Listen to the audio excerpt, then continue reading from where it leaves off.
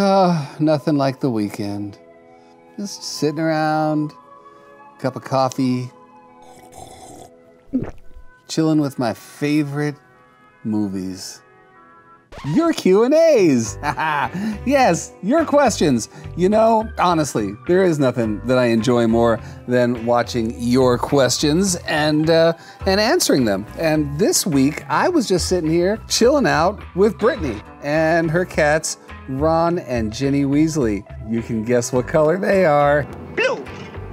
No.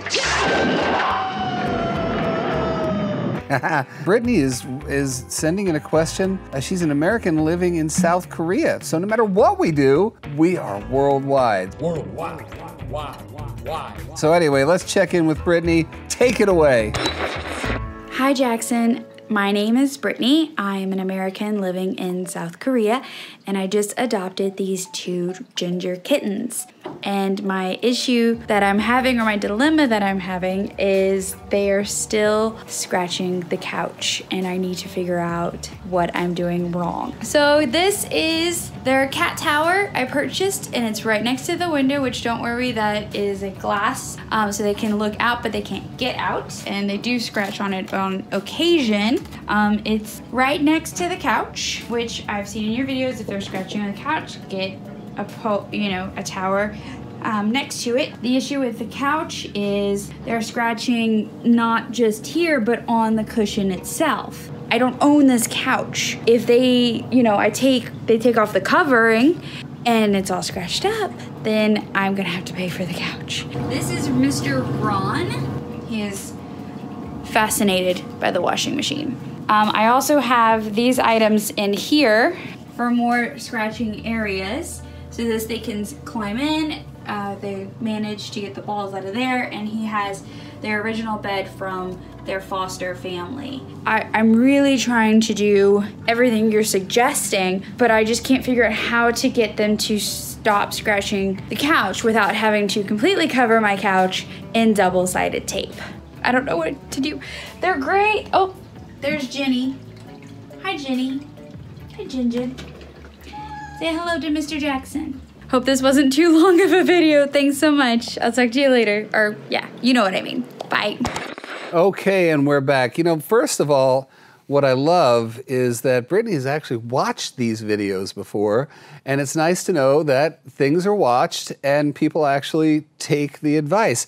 So Brittany already did that. And what Brittany did especially that I like right here. So this is their cat tower I purchased, and it's right next to the window, which don't worry, that is a glass, so they can look out, but they can't get out. And this is a great cat tree. It's wonderful. It's in a window. That's a good one. And they do scratch on it on occasion. It's right next to the couch. And it's right next to the couch. So what we're saying there, and what I've said all along, is every time you want to say no to your cat, you better have a great yes right next to it. And that's what Brittany has. Why is that important? It's important because other than just wanting a surface to exercise their claws and to just remove the dead sheaths of nail that collect over time, that's all what scratching is about. But where they scratch is important. And why cats scratch so much on our couch is because we sit there, because our scent is so strong on these couches, and they are drawn to sort of co-mark an area. We group mark things. We all rub up against them. We all scratch them. So that makes sense why they would go there, besides the fact that our couches are really sturdy. There's never a chance that your cat is going to reach up, scratch the couch, and have the couch tip over, unless they're like a freaking jaguar, But that's not the case here because they're really cute little cats.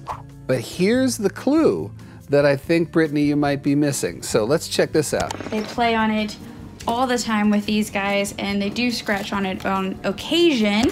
Aha.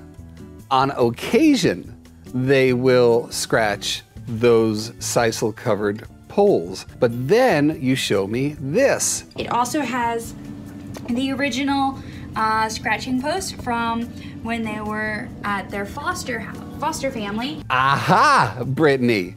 Aha! So now we take a look at this scratcher, the one that came from their old foster home, and this thing, you can tell, has been well loved, well sat on, and well scratched. And now we go over to the couch. Are they scratching on the arms of the couch? No, they're not. They're scratching not just here, but on the cushion itself. Aha! They're scratching on horizontal surfaces, the tops of the arms of the couch and the cushions themselves. So your cats are letting you know that they are horizontal scratchers. Not all cats are going to want to scratch vertically. Some will go for the horizontal, some will actually go for, more of the half up and down, that sort of triangular scratching. All cats are different in terms of their preference, but clearly Ron and Ginny dig the horizontal. Want more proof? Let's take a look. For more scratching areas, so this they can climb in, they managed to get the balls out of there, and he has their original bed from their foster family. And again, see, now we're looking at these very adorable little pieces of cat scratching furniture right here. I mean, that's not, I want one of these. But again, take a look at the top of it, take a look at the middle of it. They're well scratched, and these again are horizontal surfaces. So now that we have established that Ron and Ginny are indeed horizontal leaning scratchers, what are we going to do about it? Now let's go back to the yes-no of it all, and try to get them away from scratching what you don't want them to scratch. Now, because you've just picked a certain covering, and I get you don't want to cover your cat. You don't want to cover your couch in double-sided sticky tape, nor do you want to cover your cat in double-sided sticky tape. That would be terrible. But you're thinking right. You're thinking, well, I just want to say no to my cats here. So there are a couple of different ways that you can try to get through this. If we think about the fact that they're going to want to scratch near the couch, then you can try putting that horizontal scratcher, the one that is really right now just taking up space underneath that tower, put it right at the foot of the couch, right down on the floor. So again, we're giving them that opportunity to scratch in a positive place. You can also try it actually on the couch, because you said that it's a lot. You're not in the room when they do it. That obviously if they started doing it when you were sitting on the couch, you'd say no and you'd put them down. So if they're doing it when you're not there, you can actually take it, if it's on the floor while you're sitting there, when you leave, you take it, you put it on the couch. Take a couple of them, put it on the couch, if you wanted to go that direction. Another direction you can go is a more hard no. If we're not going to do double-sided tape on the couch, it can also just be something that's just not altogether all that attractive. One of the things that I've used over the years would be the type of sort of clear plastic runners that you would put underneath your office chair. On the bottom part of that are just bumps. They're not spikes, but they're bumps. And so you just take that, you can cut it down to size and just stretch it across the couch. You leave the house, you put it down. The chances are not only will they not scratch it, but they probably won't even just sit there, and they'll pick alternate places to sit around the house.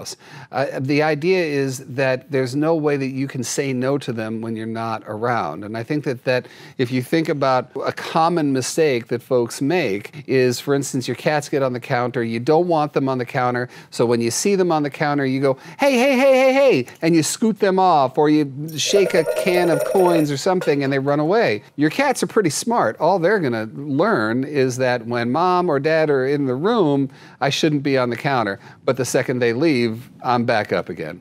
If you don't mind them sitting on the couch, but you don't want them scratching, here's another thing that you can do, is just change the covering that you're using. I mean, that covering on the couch there, Brittany, is really comfy and really inviting. As a matter of fact, if you take a look at some of the other things that you have for the cats around the house, especially the ones that came from his old foster family, they are somewhat the same type of material. So we would sort of be asking them to not scratch here, but scratch here, not do, a little bit of, smurgling here, but do it here. We're setting them up for failure. So maybe take a look at a different type of fabric altogether. One that's just not as scratch-worthy as what you got there, or at least as your cats see as scratch-worthy. Maybe something that's just a little less apt to get the claws into, That's just choices that you can make from a design perspective and from a couch preservation standpoint, just to preserve it. So the choices you really need to make. Do I not want the cats on the couch at all? especially when I'm not in the house, then we've got those solutions. Do I not want to restrict their movement? I just don't want them to scratch. Then we've got this sort of the covering that you put on there, literally putting those scratchers on the couch when you're not there. And then there's the yes. Then you just want to make sure that you have those horizontal scratchers around the places that are inhabited by the humans as well. Because both the one that's under the cat tree and the ones that are off in the corner somewhere, none of them are serving a purpose other than have the cats lay on them. And the one thing I think you might be sort of skipping over here is that every piece of furniture in the house should have a purpose, just like you did with the cat tree. The cat tree's sitting in the window, gives them a great way to look out. It's right next to the couch in case they want to scratch. All of that, you did that all perfectly. Now these little other pieces of furniture, get them in on the action as well. It's all up to you, how you want to approach life with your cats. What's a hard no, what's a hard yes, and what's somewhere in between. And I think I've given you a little bit of all of those types of solutions. But good work, Brittany. I mean, I think all the way around, you're providing a great life for these little guys, and it looks like a fun time with them.